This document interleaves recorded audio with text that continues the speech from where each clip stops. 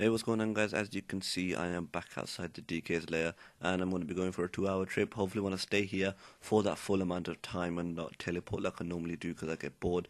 I want to make sure I can make the most money here that I can just to get this series kickstarted. Not kickstarted, it's already started.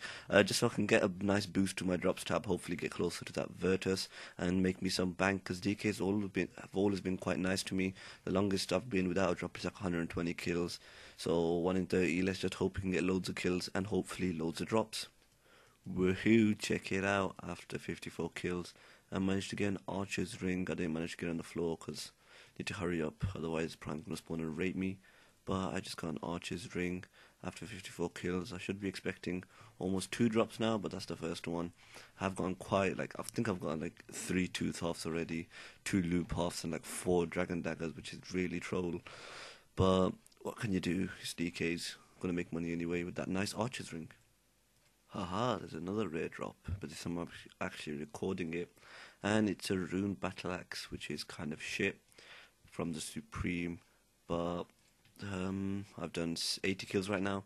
Still got about, I'd say, 50 minutes of overloads left. That was some quick math there, 55 to 50 minutes of overloads left. So let's just hope we can get a couple more drops. I'm hoping for about at least 120 to 130 kills this trip, and that should be about 4 or 5 drops, but I have been getting a bit trolled. Oh look, where's the archer's ring? And there's the sweet loot we've been looking for this 105 kills. Managed to get a dragon hatchet, which I'm very happy about. Any trip with the dragon hatchet is a nice trip, and you know you've profited enough for it to be successful, unless you've been here for like 1,000 kills in one trip, which I don't even think is possible. So dragon hatchet, that's very, very nice, and I've still got 35 minutes worth of overloads left to kill these bastards. This is turning out to be a nice trip, literally like 5 kills after that first hatchet. There's another one of these bad boys. It's pretty epic. Let's just keep it going. Still got 31 minutes left, 4 minutes between 2 hatchets. Come at me, bro. Hey, what's going on, guys? And I'm here with the loot from that DK strip where I got a nice amount of loot, 2 dragon hatchets, an archer's ring and 2 water tallies drops. That adds up to 134 total. Also, I collected the ore drops that you get from Rex, which are noted, which you might as well do mithril or iron ore as well. Sometimes he drops coal as well, and the total is 12.6 mil for 2 hours trip. That's about 6.3, 6.4 mil almost, I'd say. So yeah, 6.3 mil per hour from DK's. It's very, very nice. 2 hatches, they add up to 7 mil total, 1 mil for the rings, and everything else just adds up to the rest of it. So that's another 13 mil going into the drops tab. Hey, what's going on, guys? So I've been doing QBD for about 2 hours now. Managed to get about 39 kills, as you can see from the bones. You get 8 bones per kill, so 312 divided by 8 is 39. Here's all the loot I did get, and the total comes to almost 9 mil for about 2 hours of QBD. So that's very, very nice, and that goes straight in the drops tab. And that's what it looks like right now. Got a dragon spear and a dragon helm, 2 troll drops. Also got 1 rune bar for some reason. That was a really weird drop with like 3k coins. But I managed to get a bolt stabilizer as well as a torsion spring. So yeah, that's it for QBD, I hope. If I do go back, I'll be sure to record whatever I get there. And let's see what the next boss is. Hey, what's going on, guys? Here I have the loot from quite a few hours of doing QBD, not QBT. And as you can see, I had to get 440 bones, divide that by 8. And you should get the number of kills that I did get, which I believe is about 55 kills.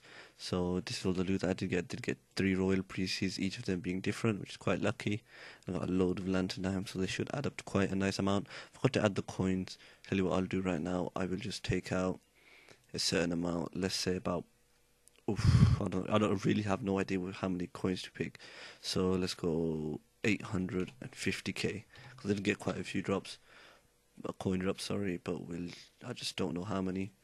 850k. Let's take that out, put that in the inventory, and then we will see how much. This is worth 14.8 mil from 55 QBD kills. So if you extrapolate that, that's about 28, 29 mil for about 100 kills.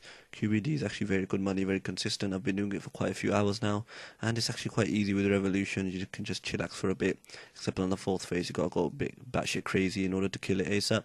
But that's it for QBD right now, and that's going straight in the tab. Hey, what's going on, guys? As you can see in my inventory, I do have 21 mil coins, and this is from the Drago Mace split that me and a couple of my mates got. I'll show you a screenshot on screen right now, and the shard sold for around 21 mil.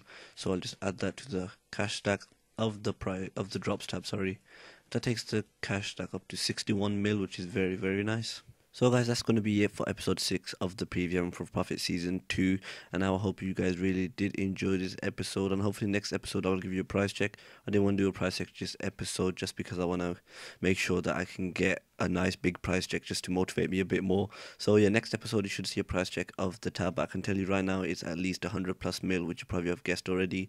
So yeah, if you did enjoy, be sure to comment, rate and subscribe to my channel. Peace out.